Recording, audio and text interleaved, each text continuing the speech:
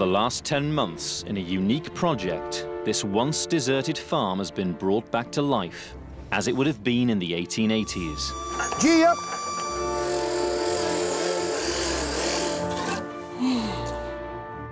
Ruth Goodman, Peter Ginn, and Alex Langlands have been living the lives of Victorian farmers, from the depths of winter to the warmth of summer, turning the clock back to rediscover an age gone by. They've restored the farm under the watchful eye of their landlord, Thomas Stackhouse Acton. I think it's slightly tilted. And experienced life without modern conveniences. Bathing in a room with no central heating. It's pretty cold. Successfully bred Victorian breeds of poultry, sheep, Little friends, look at those. cattle and pigs. They're all a little curious and fluffy and cute and cuddly. But the dreadful June weather devastated the hay harvest. It's not cutting, is it? No, it's not. It's so wet. I mean, look, Peter's wringing it out there. For the Victorian farmer, this is a disaster, leaving him no hay store to feed the animals over winter. Rain, rain, rain, rain, rain. Let's hope it doesn't affect the wheat, eh? Now it's late summer, and the year-long project is almost at an end. But first, the team faces their biggest challenge yet, the wheat harvest. Only a bumper wheat crop can offset the failure of the hay harvest. First, they must make some urgent repairs to their cart. Water. Then get to grips with cutting-edge technology, Victorian style. We've had a blockage. Brian's just going around the machine to try and work out what it is. But most importantly, they need a break in the rain. We've only got a very small window between now and when those clouds come over. A failed wheat crop could mean the workhouse for a Victorian farmer.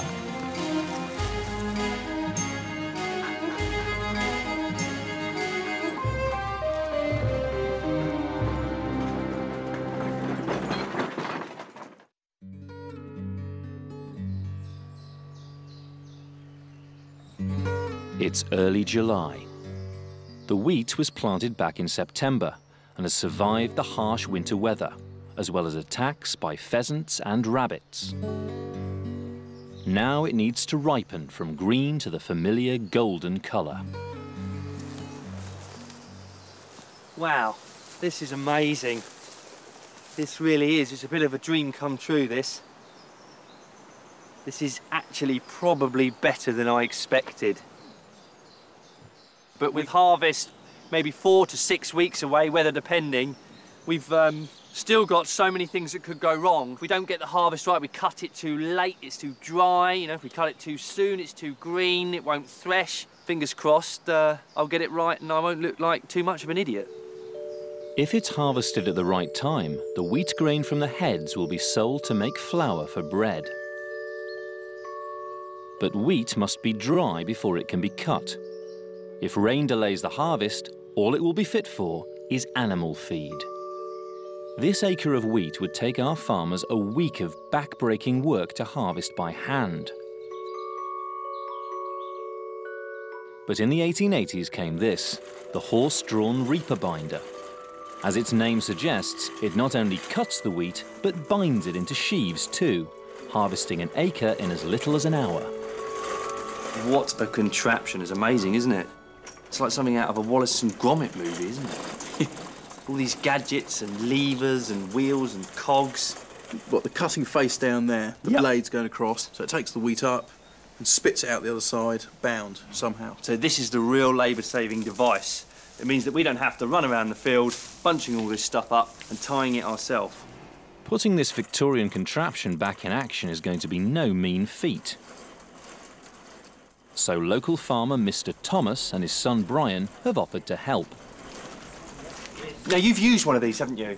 Yeah, my father had. Yes, I've used one of these several years, and with horses. With horses? Oh, yes. 1936 when I started using one like. And we went on into the 50s. Yes. Winding her down into her working position, approximately. Keep going till them wheels is off the ground. That's it. Yeah, you're going down now, lovely. She's quite heavy, isn't she? She is, yeah. Do you prefer working with horses or tractors? Oh, it was a lot easier with tractors. Was it? It was. You would get on the seat and ride all day. So what's the next job then? We're going to put the knife in now. Alex will bring him round to us. We'll pop him in. Be very careful of that, it's sharp. Yeah. Right. Right, so we're ready to cut now, are we? No. Got to get the string in. We've got to have the string in and thread Right, it through the okay. needle and through the knocker. String's in here, Yes. and it's got to end up where Alex is. This ingenious knotter ties the cut wheat into Through bundles. there, exactly, yes. Invented in 1857 by an 18-year-old Wisconsin farmhand, it was a revolutionary breakthrough. Tensioner. Have you done this job before, Peter, or not? No, I've never haven't, done no. this before. Well, you're quite a professional at it. I think you seem to Thank you got very this much. completely under control. So I think I might need to pass over to you, Alex. Yes, Okay. Alex, yes. Lift the hatch and just get down in there. You'll see it coming through there now, Alec. Can you see that hole I there, see that. hatch up. Yeah, You've got I've the got hatch that. up. Right, okay. And it's basically like a giant sewing machine, this That's mechanism, right. here, Right. isn't it?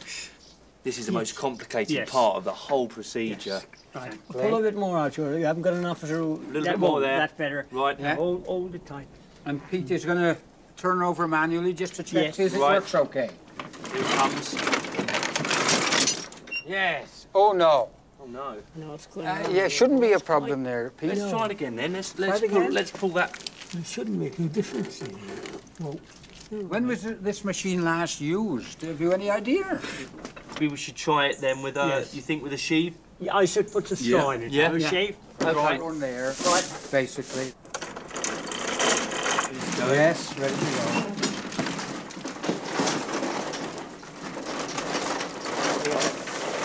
Yes. Yes, she tied it, yes. And we have a shove tied. Yes. Look, Excellent. lovely. Look at All that. knotted up properly, see? Yeah. That's brilliant. That is going to that's save really us an enormous amount of time. Really good.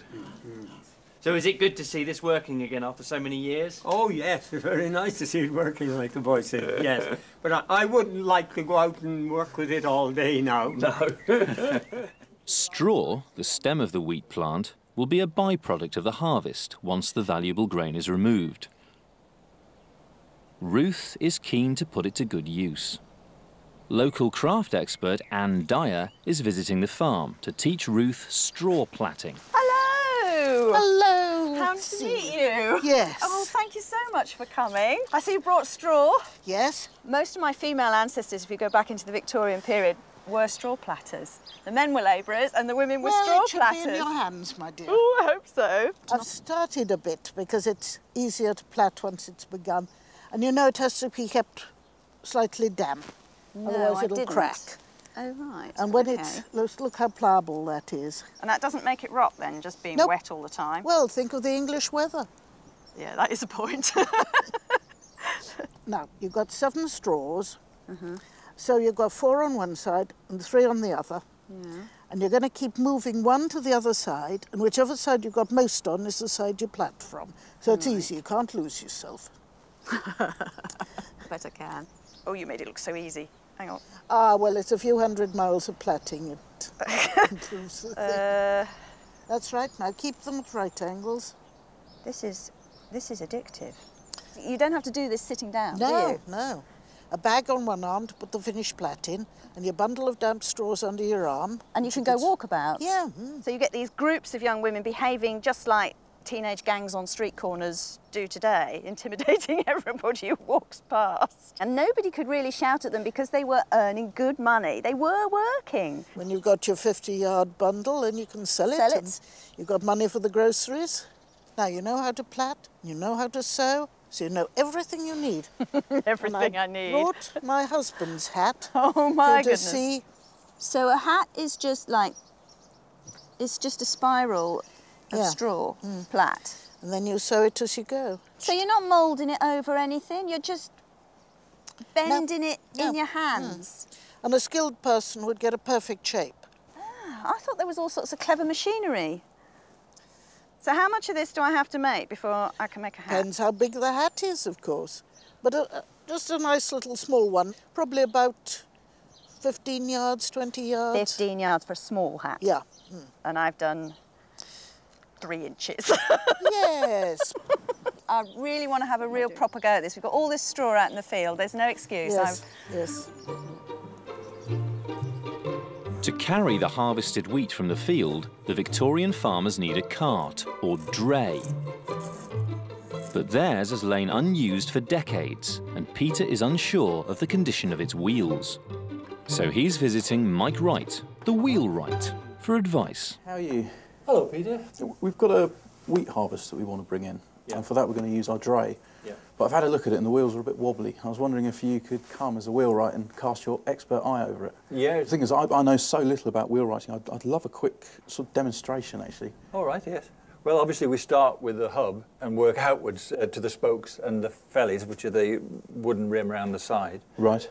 The hub is made of elm because elm's got a very twisted grain and it doesn't split easily when the spokes are driven into it. Right, OK. The spokes are made of oak for strength. Yeah, so all the power of the wheel, the weight is just transferred down the grain. Yeah. The rim of the wheel, or felloes as they're called. Fellows, yeah, right. They're made of ash. So there's 3 different woods. You've got elm, oak and ash. Ash is quite flexible, isn't it? That's the reason that it's used. It takes the shocks of the road better than anything else. Once we've got that on, we've got to make sure all these tongues are engaged. Right. And then tap them up gradually all the way around, close all the joints. Well, this looks pretty complete as a wheel, but you don't use glue or nails, so how do you hold it all together? Well, we hold it together with the metal tyre that goes around the outside. Right. This is made smaller than the wheel. OK. And it's normally heated to red hot so that it expands sufficiently to go over the wheel, and then cooled quickly so that it shrinks and pulls all the joints up tight and holds the whole wheel under tension. And so this would be red hot as it was going on? Absolutely, yeah. And then it would start to cool? Yeah, and draw these joints up tight. And there we have a wheel. Yeah, and you can see it's quite...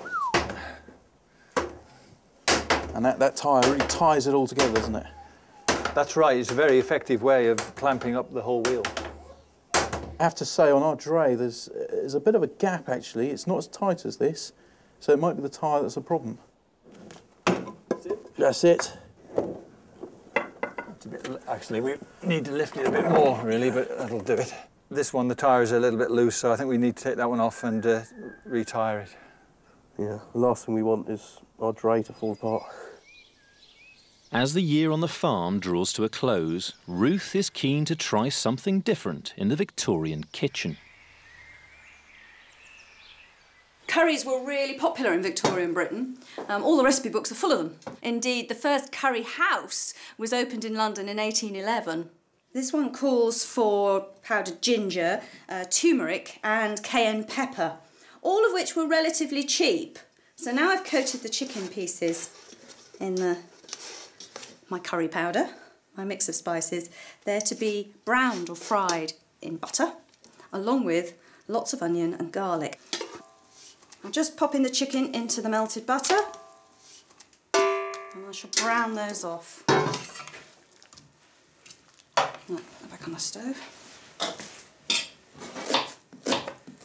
And you find recipes in Mrs. Beeton, in Mrs. Rundle, Eliza Acton, and also the Family Save All, using leftovers, using a huge variety of meats, fish, even curried eggs. They're nice, I like curried eggs.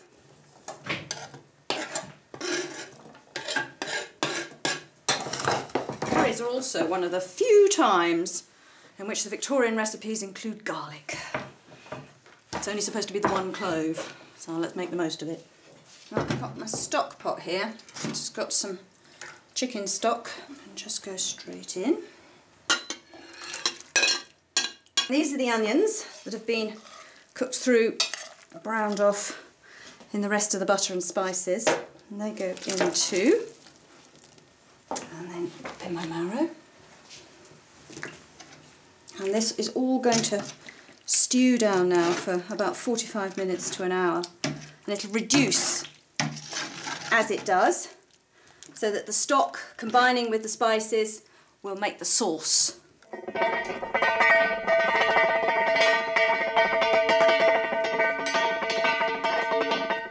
This is our dray tyre. Just taking it round to the forge. The metal tyre's been removed, repaired, and is ready to go back onto the wooden wheel. Hi, Mike. Hi, Peter. Well, I've got the tyre. All right. So it'll drop over like that.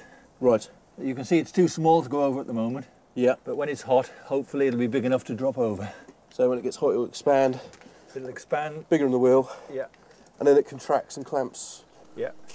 100 years ago, we would have been using the Shrewsbury Chronicle, not the Shropshire Star. Plenty of sticks around the outside, wigwam fashion. Right. Fill up all the gaps so that the wind can't get into it.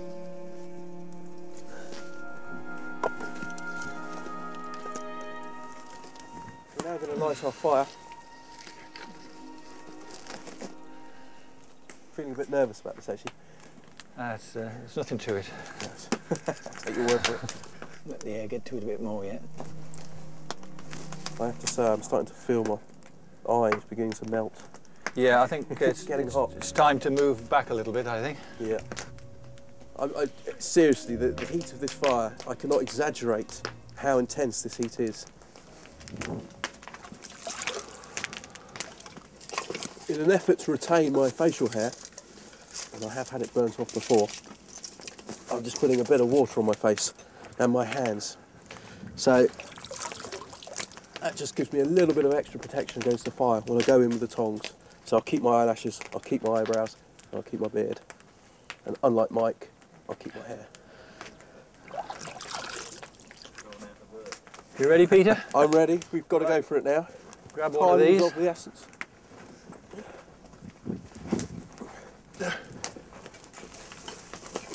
Just raking the fire off the top of the tyre.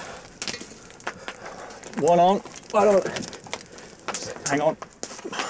Oh, ready? Ready? Ready. Joint on the middle. Yeah. Okay. Right, push yours out. Knock it down with a hammer this side. Hang on, wait. Do you want to... Water.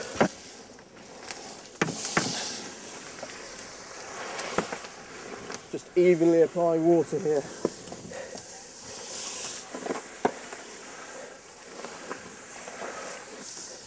This is just shrinking the tyre into place. As you can see by the water boiling, as soon as it hits the tyre, it's still red hot.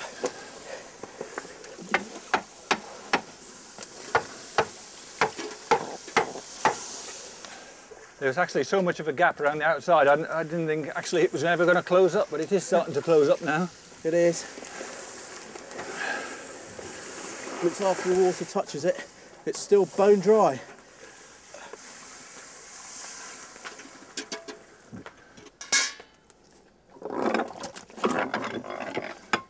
That was very, very intense. Are you happy with that, Mike? Yeah, it seems fine. It's still quite warm to the touch. Yeah, it is.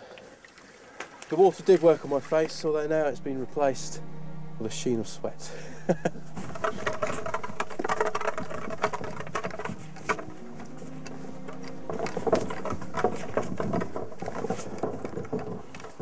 Right, one wheel, one cart jack. This is the wheel we've retired, and Mike's very kindly helping me put it back on the dray. That'll do. Wonderful. And we just slip the wheel on. And now the linchpin. Position. Wheel on. Wheel on. Yep. Hopefully this means that we'll have a working dray for our wheat harvest. Right, that's up. Trestle out. Trestle out. Wheel down. Right there. Job done.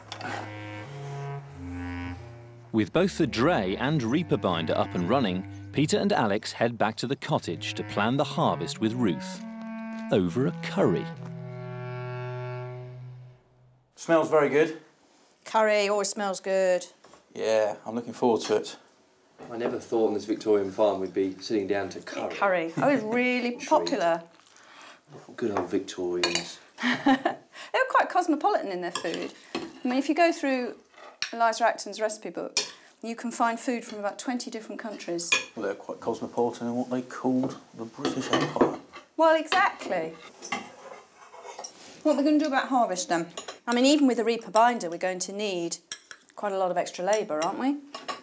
Yes. I suppose you'll want less than you would do if you were doing it entirely by hand, but more than you would do if you were doing it with modern equipment. Yeah.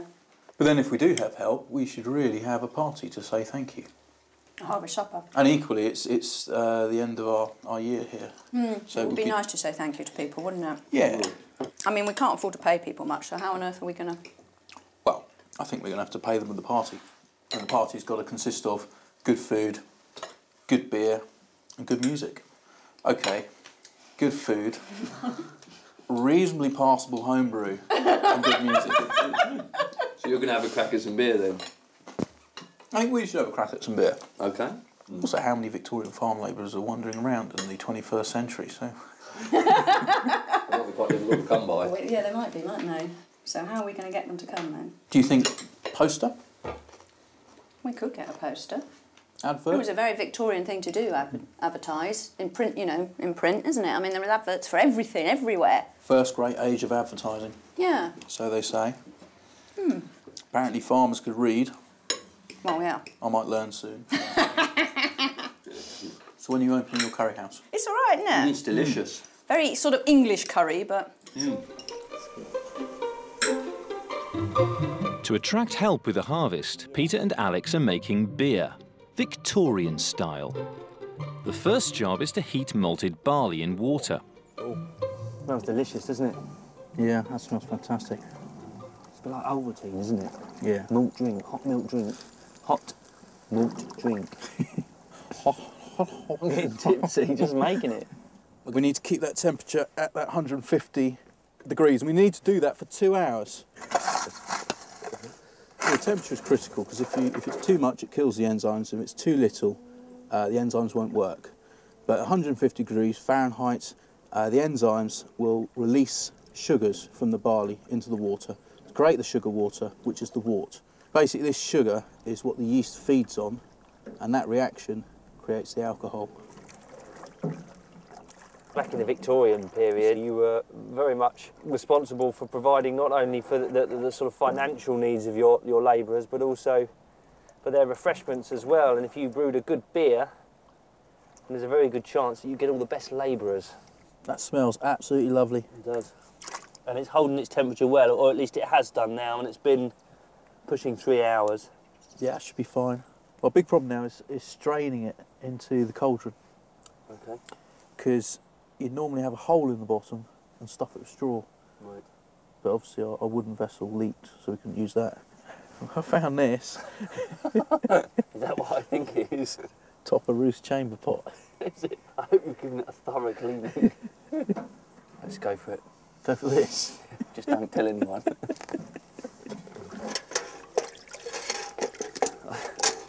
If that has been used in anger, I think you might want to give it a slightly more thorough rinse. I'll pop it in the cauldron. Sterilisation begins. Nobody will ever know. While the boys battle with the beer, Ruth heads off to a printer's shop in nearby Blist Hill. Hello. Good morning. Good morning. And how can I help you?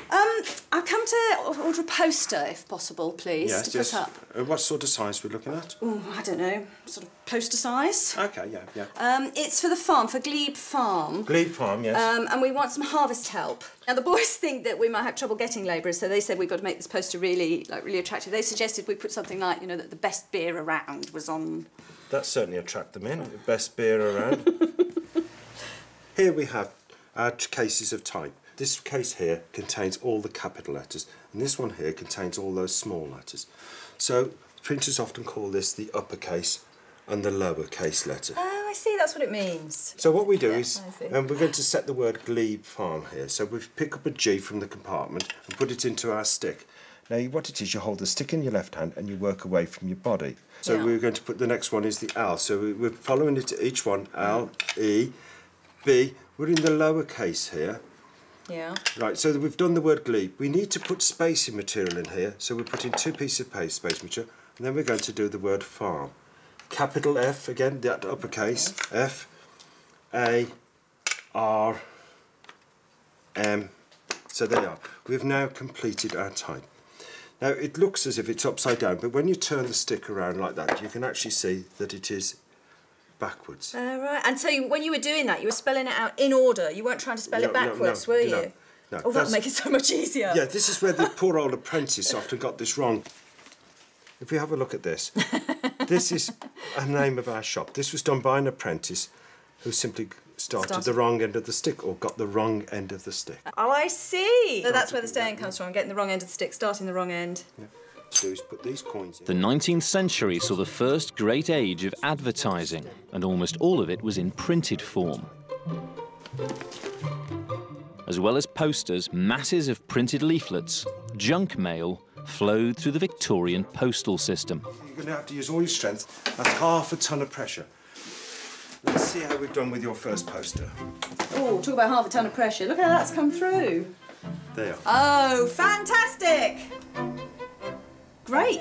Right, well, I'll just get these stuck up round the village, I think. I suppose as Victorians, if we got good at brewing beer, we could invest in the proper kit. Back at the cottage, the malted barley is filtered from the water, drop by drop. This is tedious. It is a bit, isn't it? But we can always just tip it Through the, I was going to say the pillowcase. Genius idea. Let's innovate. I'll nick this off Ruth's bed. And pour it in there. Necessity is the mother of all invention. That's good, I think. Leave that at that. Pillowcase seems to be waterproof.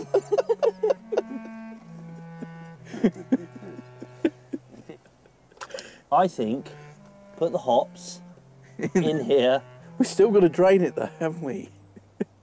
We've still got to drain the water out at some point. I think at this rate we're going to be lucky if we've got any beer for harvest. Don't say that. Eventually, the barley's filtered out. Next, it's time to flavour the beer. This is going to give it the bitterness and also the hoppy taste. Yep. But we're going for the bittersweet, aren't we? We are, summer beer and all that. Put in some honey. Brilliant, some honey. Yeah, well we've got so much of it at the moment. Honey's the only ingredient in the world that doesn't go off in its raw form.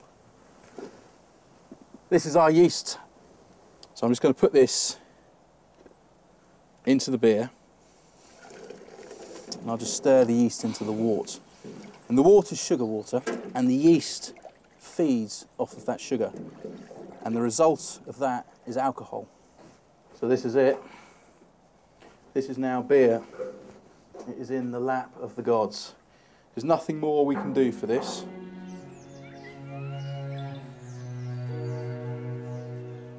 Hey piggies. This is the barley from our brew. And one of the things Victorian farmers would have done with it is feed it to the pigs, because pigs pretty much eat anything. And look at them, they are really, really tucking in. I mean, malted barley, it's like Maltesers. It's like Ovaltine, it's a malt extract, it's lovely. And they're absolutely scoffing it. With the piglets weaned, it's time they were fattened for slaughter. In just a few weeks, the team will leave, so Merle Wilson from a local farm has come to collect the pigs. Oh, hi Merle. Anybody back? Hi, how are you? Not so bad. They're very good, aren't they? They are, they're lovely. Absolutely lovely. Have you just weaned them? Yeah, pretty much. What are you going to do with them? Well, I think I'm going to fatten some up, see what they're like, because we haven't had Gloucester spots before. But I'm going to keep one female to breed from. Right. Right, should we take them over? Yeah, do you think they'll follow? Yeah, I think so. Come on, pigs. So I suppose you'll miss these pigs, will you? Immensely. More than you'll know, I suppose. Yeah, this is goodbye. This is it, really. But that's the way farming. I know. It is the way of farming. If they've had a good life, that's the main thing. Oh, yeah. Oh, I better get behind them. Come on. Big, big, big, big, big, big, big, big, big. Come on. Come on. Come on, boys, you've got a long walk. Come on. Come on. Big, Come on, big, pigs. big, big, big, big, big, big, big, big, big, big, big. Big, big, big, big, big, big, big, big, big, big, big, big, big.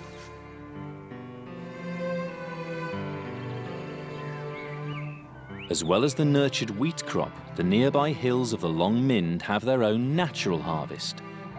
Windberries.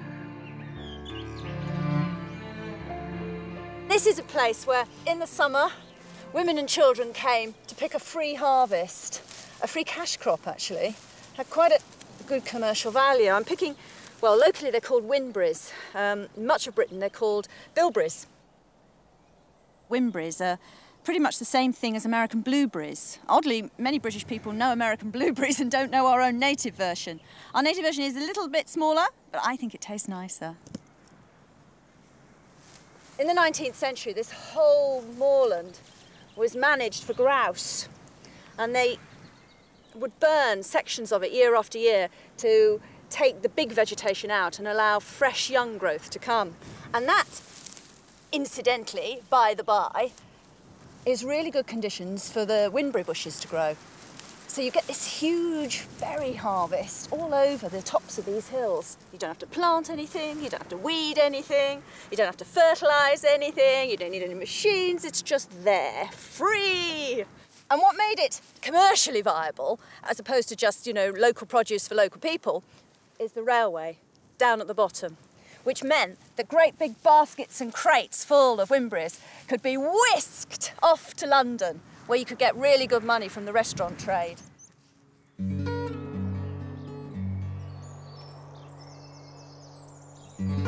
As July ends, the wheat is turning golden and will soon be ready to harvest.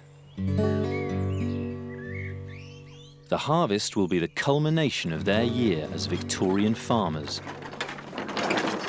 It's been a fabulous year, but it's going to be a wrench having to leave this farm. And one thing I really have learnt is that farming isn't a job. Farming is a lifestyle, and it is totally engaging. We'll be back in the real world soon, and I don't know how I'm going to react to having to go back to modern living. I've enjoyed Victorian farming so much, so it's going to be quite a shock to the system. But of course, we've still got the wheat harvest to do, and I'm very anxious about that, what with the weather at the moment. The wheat must be dry, otherwise the reaper binder will jam. But the prospects aren't good. The summer's been one of the wettest for years. Despite anxieties about the weather, the preparations for the harvest are going well. The posters are up around the village, so hopefully they'll get some much-needed help. The horse-drawn dray and reaper binder are set to go, and Ruth's beginning preparations for the Harvest Festival, making Windberry jam. Windberries don't have very much pectin, which is the thing that makes the jam set. So I'm going to use some apple peel and apple cores to produce some pectin. So all I've got to do is take all my corings and my peelings and let them simmer in some water, and then the water will become the water that I make my jam with. And hey presto, a set will occur. Pectin is something which occurs naturally in lots of fruit, and when you boil it up, the liquid and the pectin react with the acids in the fruit and it turns into a jelly. I'm going to put all the peelings in a cloth, just makes it easier with the straining afterwards.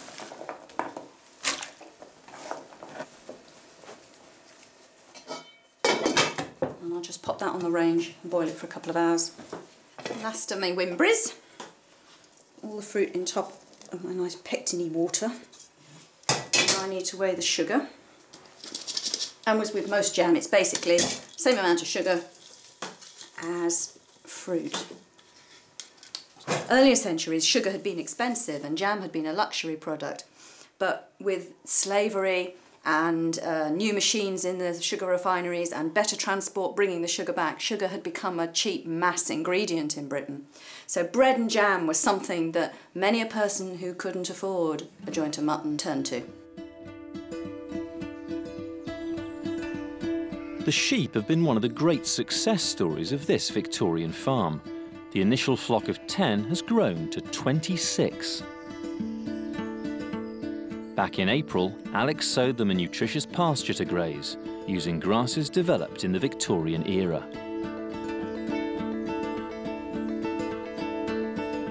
But with a year on the farm drawing to a close, it's time for them to be taken away by sheep farmer Richard Spencer. So what do you think of some of these lambs then, Richard? Well, you've got 1 or 2 outstanding specimens there. There's one of those ewe lambs. It's an absolute beauty. It's as good as anything I've bred this year. I'm very impressed with what you've done. Richard's also impressed by Alex's pasture. Good thick bite of grass there. See the clovers come through. Well, those deep-rooted plants, they'll get down and pull the trace elements up. Your sheep couldn't wish for better. And it's just what you need to sort of get these lambs to finish. I'm very impressed, Alex. I'm very impressed. Well done, Pete. Thank you very much. Richard's advised enclosing the sheep in a small area and moving it every day. This is a valuable feed for your sheep. Right. And if you put them on here, they'll come in here hungry, they'll eat it down, then tomorrow you'll move them on to the next piece. And also, with them being on continually fresh grazing, which in effect it is, there's no chance for a parasite problem to develop. Right. Let's just have a look and see what the conditions are like on the back. So we're going to catch one of those lambs and we're going to see what it feels like, and we'll see if it's ready for the butcher. Jolly good. Are you ready? Let's go for it. Oh, that's the one. Go, man, go, go, go, go, go. Where are you, Alex? Good grief, young man. Youth. Youth and enthusiasm are no match for age and treachery. Dear goodness gracious me. He's a tough one, isn't he? I won't, Juno, that will do. That will do. I won't tell your mother. He's a tough right, fellow, this is just about right. You put your hands on there. Yep. Right across there, right. where mine are. Yep. You can feel the meat. It's about like that. Oh, yeah. Right, if you put your hands there, yep. That is wonderful. That is solid meat in there. That is a very nice ram lamb, actually. It's not wool, it's firm flesh. Yeah. I'm quite impressed with that. You've got some absolutely wonderful lambs there. There's always 1 or 2 that aren't as good as the others. It's a fact of life. I mean, I was a run to the litter, but I survived. So we'd stand up then as Victorian shepherds. You would. Oh, absolutely. Hold our own. Absolutely. Thank you ever so much, Richard. Absolute pleasure. Absolute pleasure. Well done, Alex. Well done, Pete. Well done.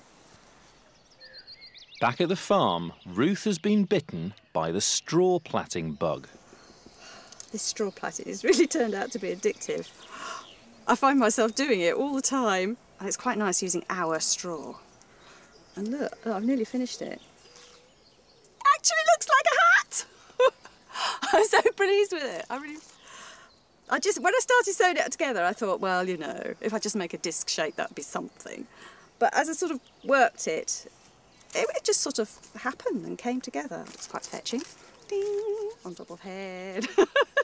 I think really though, if I want to be Victorian, I ought to wear it with a big bow, sort of tied round, and then it should come under my chin, which pushes the hat into a different shape, sort of bit like that.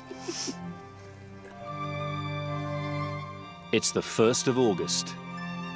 Known as Lammas Day, this was traditionally the start of the wheat harvest season.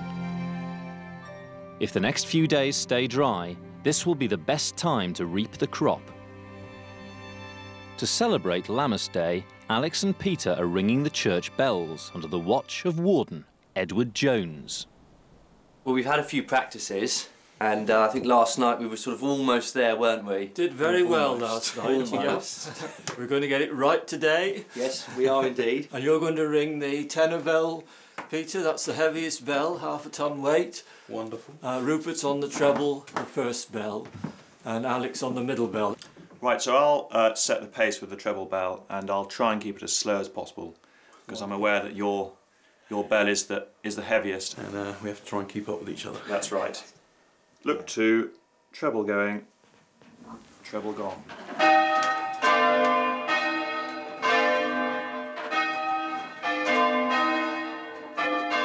Really just trying to concentrate on getting a nice even ring. All the while I'm watching Rupert so that my Sally's going just after his, which it isn't at the moment. quite a racket in there, aren't they? They're doing a wonderful job. Professor Ronald Hutton is an expert in British rituals. What exactly is it that they're doing? Well, you ring the bells twice, traditionally. You ring the bells at Lammas, the loaf mass, which is the 1st of August, to announce the beginning of the harvest. And then in this parish, you'd ring the bells at the end of harvest to announce the fact it was over for everybody. This is a relatively new custom. It's part of the Harvest Festival, which doesn't come in until the 1840s to the 1860s. Oh, right. And that's to get over the commercialisation of agriculture in the early 19th century. More and more harvest hands are accepting extra cash instead of a harvest supper, which makes sense, but it doesn't lose that sense of community. So what happens instead is the entire parish gets together to have a general harvest celebration when everybody's finished reaping. Oh, that's quite Everybody nice, pays a isn't bit it? towards it, and it restores that sense of an organic community. And it works so well, we're still doing it. How did we do then, Mr. Jones? Well, it wasn't too bad. There's room for improvement. It's harvest time. The rain's held off and the wheat is dry enough to cut. Local farmer Brian Davis and his daughter Sharon have come to drive the reaper binder.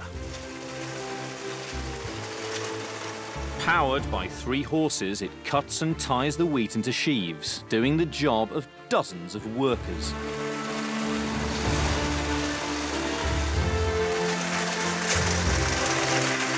Such an amazing piece of kit. That is just tremendous. I was hoping it would work. Oh, it's just so fast. Whoosh!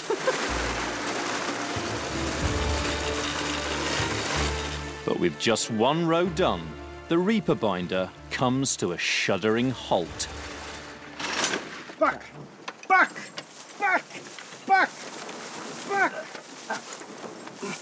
We've had a blockage, and Brian's just going around the machine to try and work out what it is. And there's another problem brewing on the horizon. Rain.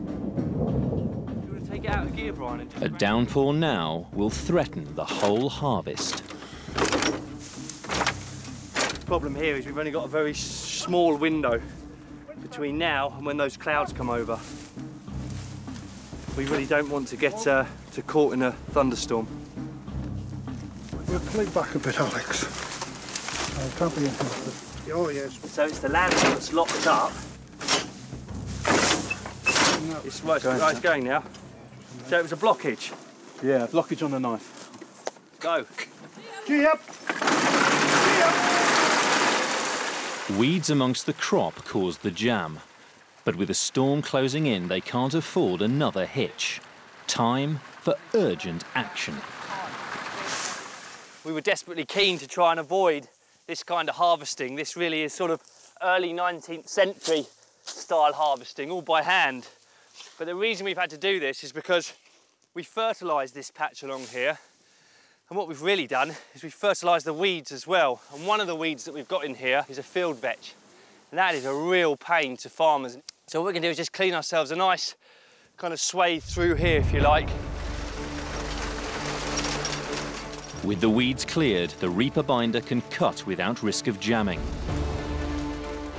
In less than an hour, the job's done, and only just in time.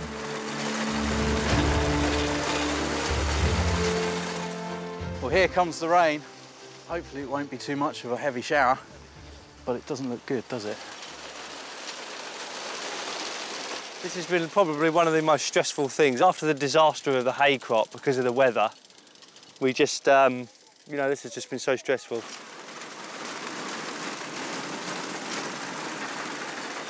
That was pretty quick, but I think stooking's going to take us a bit of time. It is. And the rain's coming. To give us a hand, we can get everyone we can get. They're loitering there with intent. You're going to help us stook? Yeah? We need to do it really fast. Ruth's poster hasn't produced any harvest labourers yet, so it's all hands on deck. Right, we need one more. It's really important that we upend and stook all the wheat so that the wheat is up in the air where it can be dried. If we left it down on the ground, it would start to rot.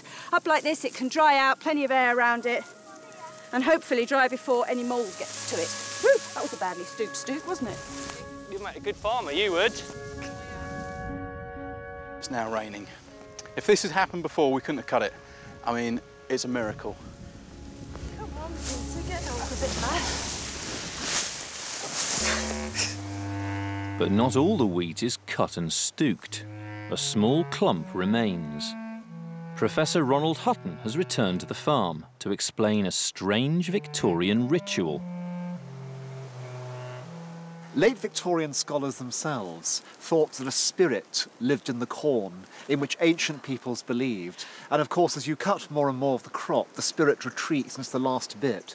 So that particular stand of crop is infused with this vital element that's actually quite dangerous, and that's why you dare not approach too close. You fling things from afar, or you try and get it blindfold. That's the mystical interpretation. That sounds very Victorian. But Professor Hutton believes that there's a much simpler explanation for the ritual. Harvesting a crop, as you've discovered, is really difficult work, and so everyone's really elated when you get to the end of it, and you want to make a big thing of it. I'd like to be the first to volunteer Ruth. I hope you don't need your ankles in the future. There we go. Now we're all just going to pop round the pub, and you let us know when you finish. Turn Ruth round a few times and give her the scythe and then take cover. Oh. One. Oh, it's like dancing this. It's very nice. It is very elegant. 3. Oh, whoa, that's a stoop. That's a stoop. That was 12 o'clock. You want 6 o'clock. Another stoop, Ronald. It's behind you, Ruth. Okay, behind it. Right. Yeah. Oh, I'm so rubbish at this. No, you're not. With the last of the wheat cut, it's time to celebrate.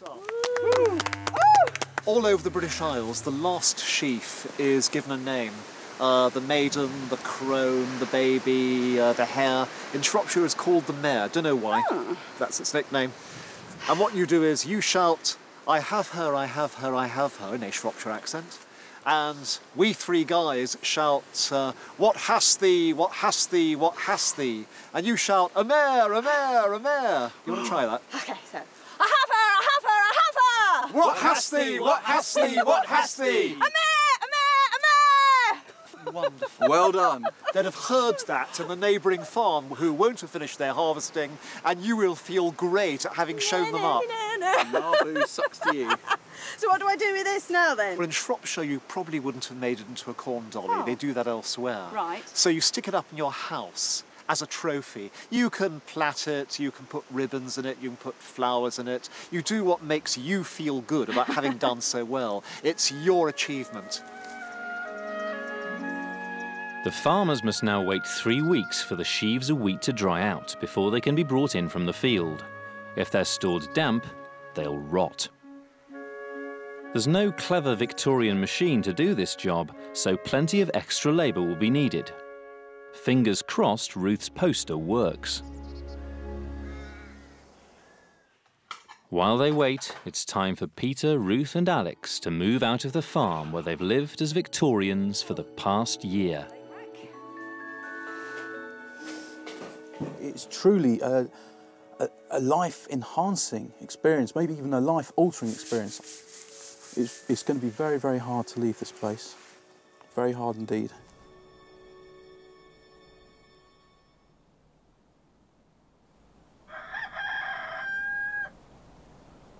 The final job on the Victorian farm is to bring in the harvest. In the wheat field, there's been an excellent response to Ruth's poster, and there's no shortage of help. We've managed to enlist an army of Victorian labourers to help us load our dray.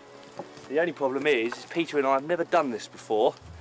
As with most things. Looks like the poster worked. We seem to want loads of people to give us a hand. Thank you. Thanks.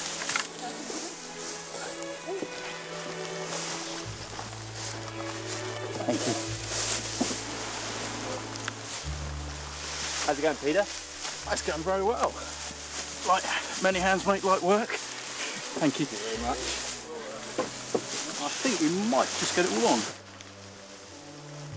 We're just using the sort of time-honoured implement of the rural scene, the pico, or pitchfork as it's more popularly known. And it, quite literally, all it does is just pitches stuff up to us. Thrashing up before. Oh, at last a bit of sun, eh, Ruth? Yeah. Eventually. Eventually. Eventually. The way we're stacking this dray is we're putting it stalk side out, because that means the head of the grain is in the middle of the dray, so if you lose any, it's still on your dray. With all the stooks loaded, it's time for gleaning, collecting any stray stalks of wheat left in the field. For very poor families, this was deeply important to their yearly economy. If you were good at gleaning and you followed the fields from farm to farm, you could get several months' worth of bread corn for free. The 19th century saw the birth of photography, for the first time accurately illustrating everyday rural scenes like this. Today, these images give us a window into a lost age. Photographer Chris Vile has come to the farm to take a picture of our harvest with a Victorian plate camera. Hi, Chris. Thanks ever so much for coming along. No trouble. Why would photographers be so interested then in harvesting, this sort of everyday activity? The majority of photographers' work was undoubtedly taking portraits, but two things had changed. A, the materials had become much cheaper and more mass-produced, but I think also photographers in the early days saw themselves often as artists, and they're in that sort of romantic tradition. And maybe as a reaction to the sort of increasing industrialisation of the countryside that we're seeing, they wanted to capture that rural life. Right, stand still for a few seconds.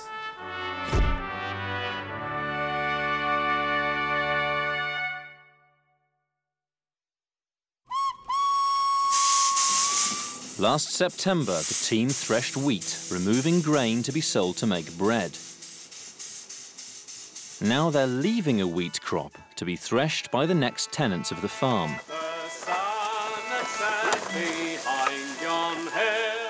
On the way to the farmyard, there's a steep hill to negotiate, a real test for the repaired wheel.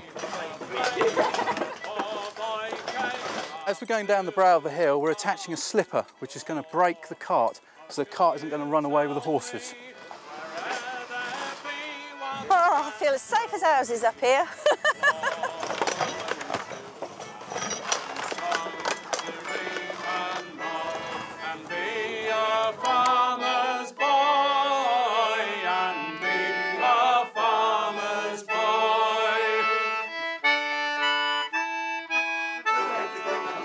Celebrating the end of harvest has been a custom across Europe ever since history began. It's a chance for the workers to be repaid with free-flowing beer and food, accompanied by folk musician John Kirkpatrick.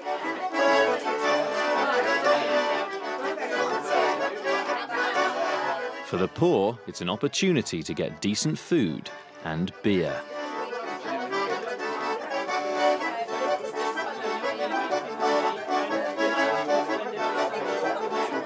Mr. Acton and his son Rupert have been the Victorian Farm's landlords all year and have come along to join in the celebrations. Mr. Acton! Mr. Acton, how lovely to come and join us. Oh, well, as you can see... Mr. Acton? A harvest! And here is the last sheaf as well. It looks a healthy sample. It does. There's a little bit of weed in here. And we thought we'd leave that. Can we offer you a drink? I didn't mean to slur that. Now the moment of truth. Time to taste Peter's beer. Jolly nice. You're Be honest. Quite an acceptable flavour. Jolly good. That is nice, Peter. All things considered, I think that's a damn good home brew, that. You drinking the same beer as I am? I think it's an opportunity as well to say a big thank you to everyone that helped us with the harvest today. Yes. So a big thanks to everyone. Thank you very much. Cheers. And I've got one last very sad duty to do. I've got to give you that back. That's very kind, Ruth. A very Thank you sad very moment much. for me. The key to the cottage. Well, I'm sure the cottage is in a lot better state now than it was when you arrived. You might have the key, but we've changed the locks. Squatter's rights. Yes. Now there came three men from the west, me boys, their fortunes for to try. And these three men made a solemn vow, John Barleycorn must die. So they ploughed him deep in the furrows, and they sowed right over his head. And these three men home rejoicing went, John Barleycorn was dead. To be right. Victorian harvest festivals were notoriously boozy and uproarious affairs. Over and over and over and over, drink up. It's not long before the drinking games start. And over and over and over till your liquor's drunk up, your hat is turned over. Over and over and over and over, drink up your liquor and turn your hat over. Over and over and over and over till your liquor's drunk up and your hat is turned. Cheers.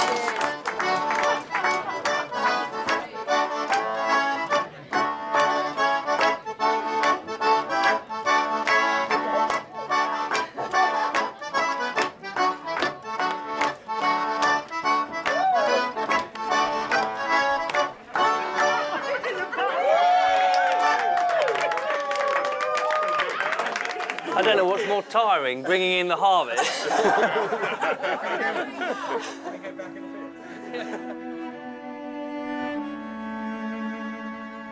It's time to leave the Victorian farm and say goodbye to a way of life from an age gone by. Been down. We have poured our heart and soul into this project, and that's the reason why it's going to be so hard to leave. One thing that stood out has been bringing new life into the world. And out of all that new life, I think the pigs are those I've been closest to. These little Gloucester Old Spot piglets are now 5 days old.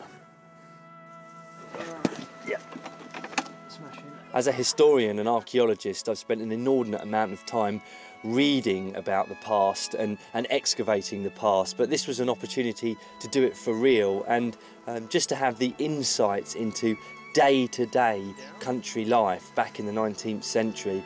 How am I doing then? You're doing very well. I suppose if I had to pick out one thing that I've thoroughly enjoyed from this year, it's going to have been working with the heavy horses. Such a massive thrill to work with such graceful beasts, and it's certainly something I'll be looking to do when I leave the farm. We've been really lucky too to have a chance to get involved in all the sort of crafts of the countryside, the things that you need to make and do to support life on a Victorian farm. I mean, the basket making was it was a joy to behold. You do get a very real sense, though, of how in the kind of modern age we really have lost touch with the countryside. You know, just all the different types of wood and trees and plants and grasses that to Victorian farmers would have been second nature, but they're virtually alien to the kind of the people of today. There's a huge weight of sadness about finishing doing all this. But then I'm also really excited because it's thrown up so many ideas. Well, this is the end of our Victorian adventure. I'm going to really miss this place.